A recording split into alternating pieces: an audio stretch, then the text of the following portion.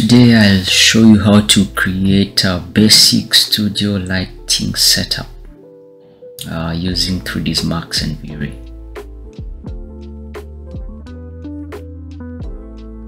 So looking at this image, something like this is basically what you would expect to have as a setup to make a studio.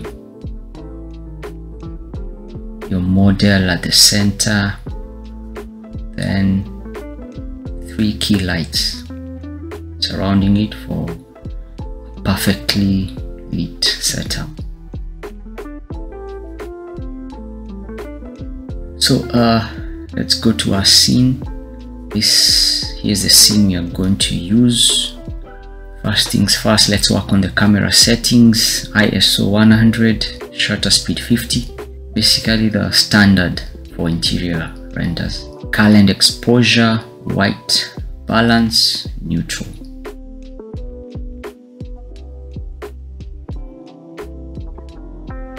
Let's add the first V-Ray light.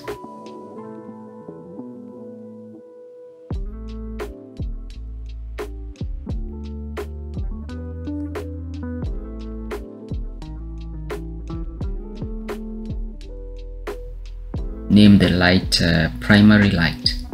The units assign radiant power, watts, and the mode temperature. We will want to work with an override material. In order to do this, let's go to the render setup or F10, and global switches. We will assign override material.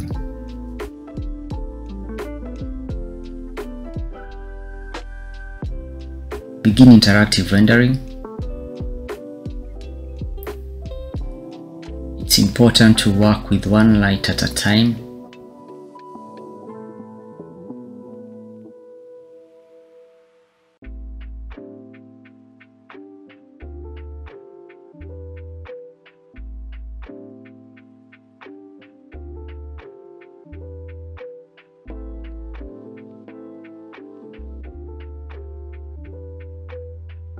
For the primary light, under the multiplier, 250 watts.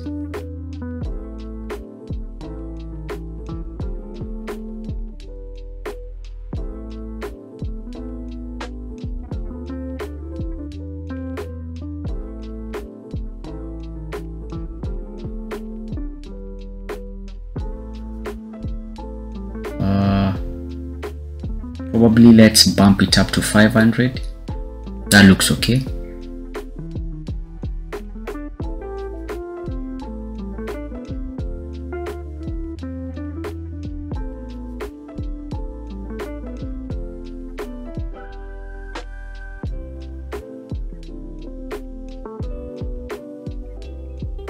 I'm happy with the result.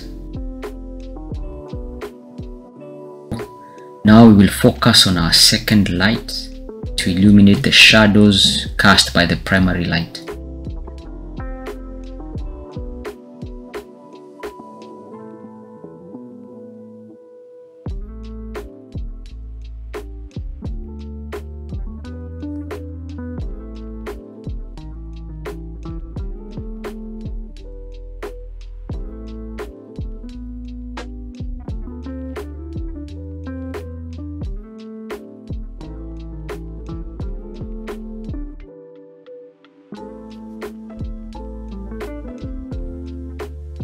Name it secondary light.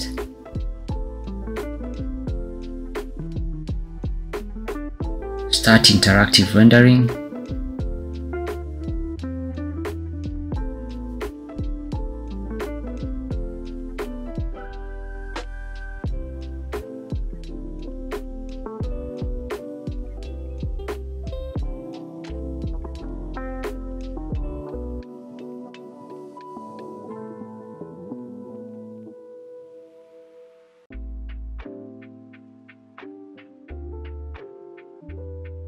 Don't forget under units, radiant power, watts.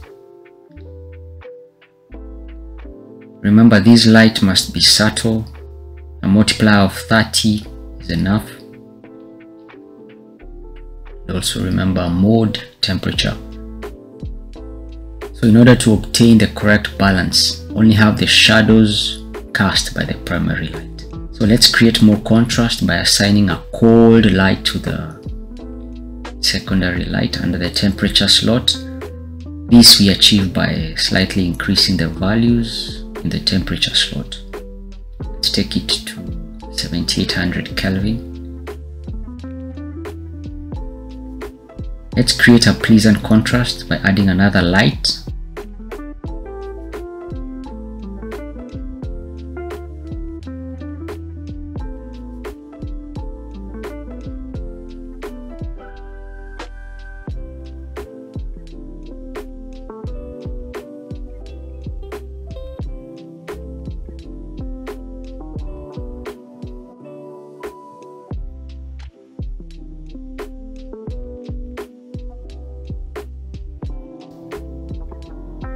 We will call it fill light. We will give it a warm light by giving it a lower value down to 3800 Kelvin. That should do. Begin interactive rendering.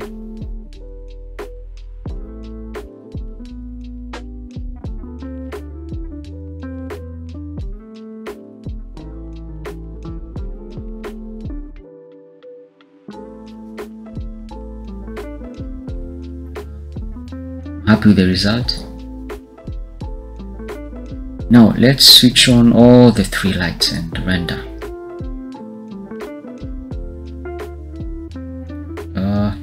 So remember, lighting is a very important stage in production, and only after we have it right can you proceed to add materials.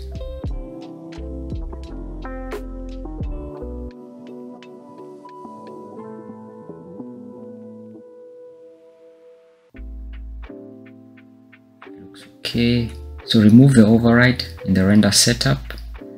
Let's see how it looks.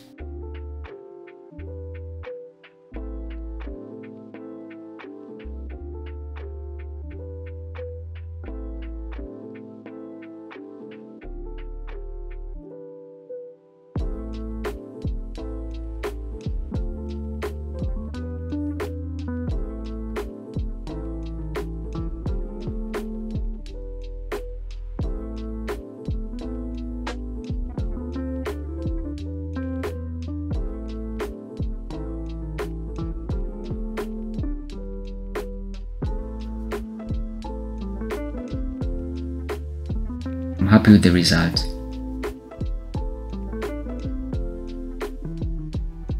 In today's video, we've learned how to create a basic studio lighting setup in 3ds Max and V-Ray. As always, please thumbs up the video, it really helps.